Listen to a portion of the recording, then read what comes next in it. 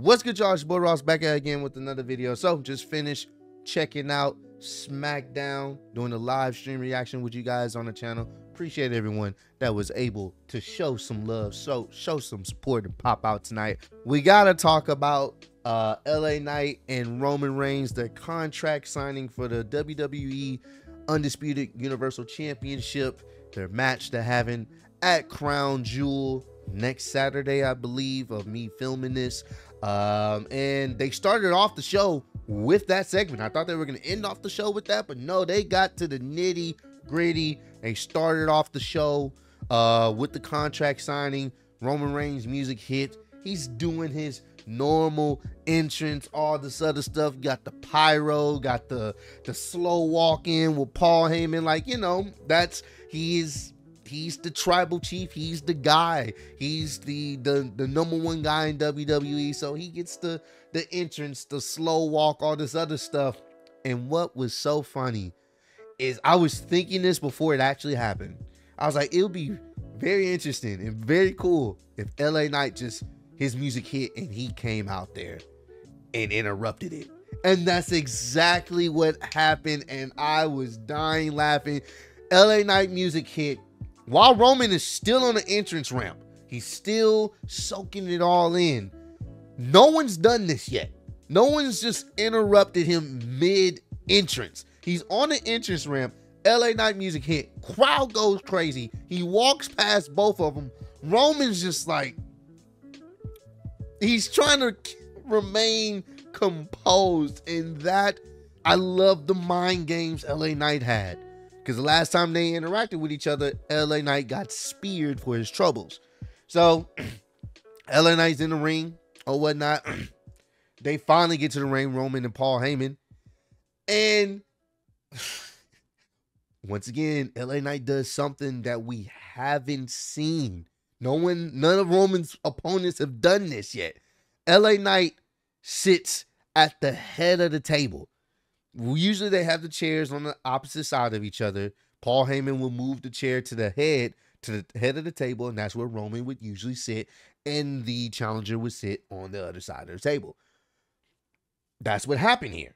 Paul Heyman moves it over, and then LA Knight proceeds to sit at the head of the table. I'm like, oh my goodness, this is great. Paul Heyman's trying to move him, and LA Knight is like, hey, you better move. I'm not moving from this spot.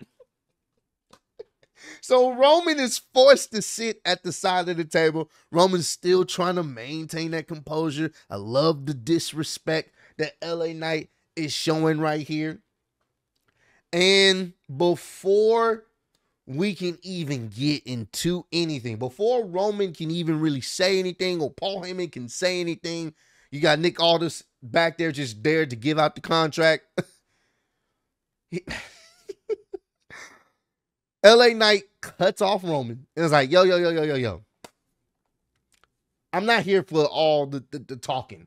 I'm here to sign over this contract. This contract that says I'm going to take that title from you. I'm here to sign it, and that's about it. Let's get this going. He signed it, pass it off to him. Come on. And I loved it because Roman's just like, what the hell? And once again, crowd is chanting LA Knight. They love LA Knight. So Roman, he's like, yo, you just gonna sign the contract? Like, that's it? And then Roman started getting into his bag. He started getting into his disrespectful bag. He started trying to bring up the fact like, yo, ain't this your first contract signing? No. Ain't this your first, like, actual championship match? Like, you new to this. You acting like you've been done. I was like, this is something new to you, right? And then he started really being disrespectful. Like, don't worry about it. I'm gonna take it real easy on you. I'm gonna take my time. I'm gonna go real easy on you. I'm gonna go slow with it. I'm like, damn, Roman, you trying to make love to him? Like, what's going on? And I'm gonna take it easy on you this first go around, okay? Because you don't know. Like, he's really treating him like a joke. So he signs it. He's like, I'm gonna take it easy on you. And then that's when my boy LA Knight is like, see, that's where you messed up at. That's where you lose. Because you're gonna take it easy on me. And I hope you do. Because that's when you're going to fail.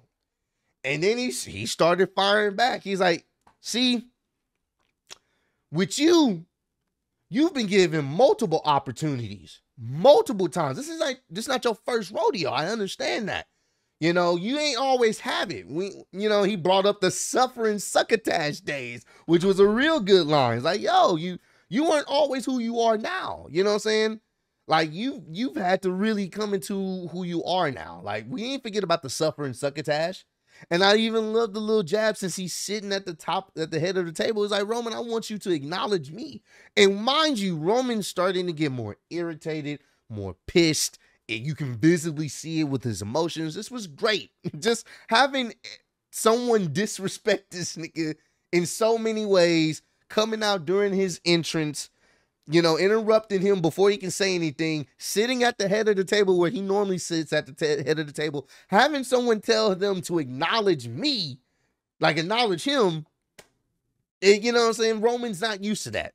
So it got to that point where Roman said, screw it. He flipped over the table after the contract was signed. Nick Aldis is already gone. After they had their back and forth, he flipped over the table in LA Knight's face, and he starts giving them the beats. Then he goes outside the ring, gets a table from under the ring, sets it up in the ring, and it looks like he's about to put him through the table. And then that's when LA Knight gets his get back and starts stomping a mud hole in Roman Reigns. I mean, just stomping him over and over and over. Crowd chanting, yeah, beautiful moment to see. And then, of course, Jimmy himself comes out of nowhere, starts attacking him or whatnot. Roman scurries out the way, and Jimmy gets put through the table as he deserves. Instead of Roman Reigns, it was a pretty cool spot. Jimmy got thrown through the table or whatnot, and Roman scurries to the back while LA Knight is standing tall. So we get another backstage segment where Roman is, in the backstage with Paul Heyman trying to, fix his hair and all this other stuff.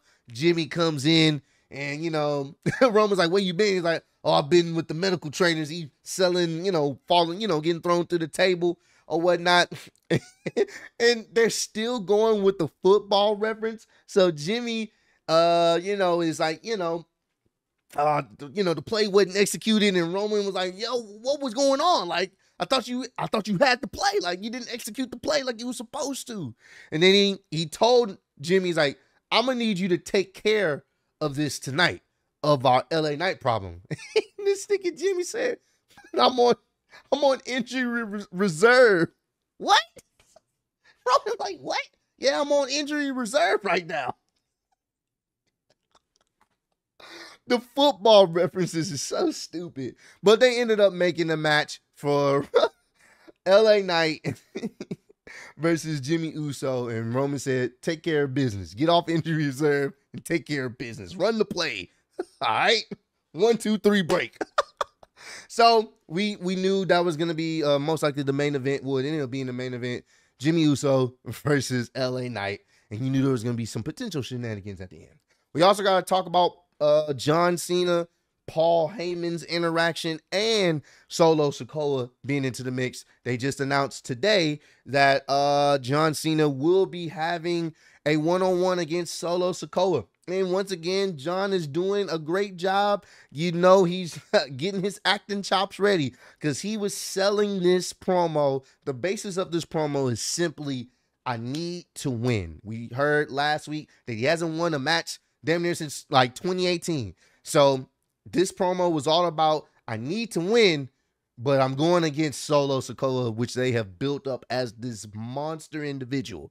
And he's basically saying, I don't want to let you guys down because I feel if I lose this match, I let all of you guys down. I let everybody down, and you guys are not going to look at me the same, which we all know that's not the case, John, but he's selling it. He's selling it. Paul Heyman comes out there, and Paul Heyman is really good at this. He's always good at this. He's good at bigging up opponents, but then he's also good at bigging up his clientele. So he goes out there and he bigs up John. He's like, John, you are a certified legend. I was one of the people that wanted you to come from OVW to WWE. I personally told Vince he should be the #1 guy you pick. or whatnot. Don't know how true that is, but it seems like there is a little bit of truth there. So he's like, you are a certified legend. You have been there for this company for over 20 plus years. They have been able to depend on you. My kids, I would want them to grow up to be like you. But then when you face Roman Reigns, we knew that the times have changed. You're not the greatest no more. It's Roman. And I get that you need to win and that you want to win. Like, you need this. But I unfortunately, you crossed the bloodline and you're not going to beat Solo. You think you're going to win this and you need to win this for them. But I hate to tell you, this is not a prediction. This is a spoiler. You're not beating Solo. And he was just really kind of talking. And I like what they did here because Paul Heyman is good at being the mouthpiece for other wrestlers. We know Solo is not that really, well-versed on the microphone delivering promos. He's kind of straight to the point, which is fine and works for his character. But they had him out here for two reasons. One, to build up the match, to have the back and forth with John Cena. Even Paul Heyman himself said, if there's anybody, you're probably greater on the microphone than I am. He gave him props. John Cena is one of the greatest to talk on this microphone, to sell you on anything, to make you believe you're one of the greatest of all time. He gave him that prop. So he did, he's being the mouthpiece for Solo, but also it's storyline driven because he's suckering in Paul Heyman. He's suckering in John Cena to lower his guard down. And that's when Solo come in from behind and attack John Cena. They even set it up so great that the Samoan spike will be the thing that would, take away one of John Cena's greatest abilities, being able to talk, being able to emote and let people know how you feel. You can't do that when Solo hits you with that Samoan spike. And that's what they were building up to. He got attacked from behind, and ultimately he got hit with the Samoan spike from Solo. So I like the story that they were just telling just with their back and forth. John Cena trying to overcome this doubt that he can't go anymore and he doesn't want to let the fans down. Solo being this new threat that may take out John Cena and do the one thing that take out the one thing that John Cena's been so really good at, is being able to talk. And that Samoan spike may be the thing that send him away for good. So it's going to be very interesting to see what happens there. It definitely looked like the way they set up everything that John Cena most likely will win this match. But we will see. But it should be a good and entertaining one. Looking forward to it. And then we also got to talk about Jimmy and LA Knight's match. Pretty fun match. Crowd was into it. But I'm not even going to go into the details into it. I'm going to get to the ending part. I was very surprised. I thought the shenanigans was going to take place during the match. It's going to cause a DQ. But no. LA Knight beats Jimmy clean. No interference. No shenanigans. Nothing. Just beats him clean with his finisher. The BFT. 1, 2, 3. Boom. Match was done. He's celebrating on one of the turnbuckles. You can hear some people in the crowd, like getting active. So I knew somebody was in the ring or whatnot. He turned around and it looked like Roman was going to spear him again. But no, LA Knight was aware of it and threw him into the turnbuckle or whatnot. And then he was able to hit Roman Reigns with the BFT and got a huge pop. Roman selling it like he's just been hit with a shotgun, as he should. Definitely was selling it. And we went off the show with LA Knight talking trash over Roman Reigns, letting him know, I ain't the one. I ain't the one you're gonna, try to attack 2 weeks in a row. I ain't the one that you're gonna take lightly. You're gonna take me seriously or you're gonna pay for it.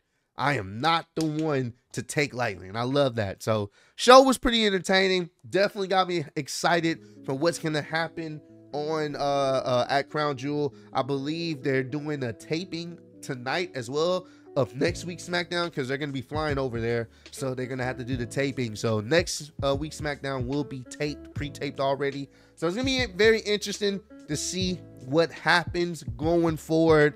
But yeah, man, I enjoyed the show for the most part. Comment down below, let me know what was your favorite part of the show, man. But I appreciate all the love and support you guys showing on the channel. Road to 150K, and I'm still young, speedy YouTube wrestling champion of the world. Appreciate y'all kicking with me. See you on the next one. Peace.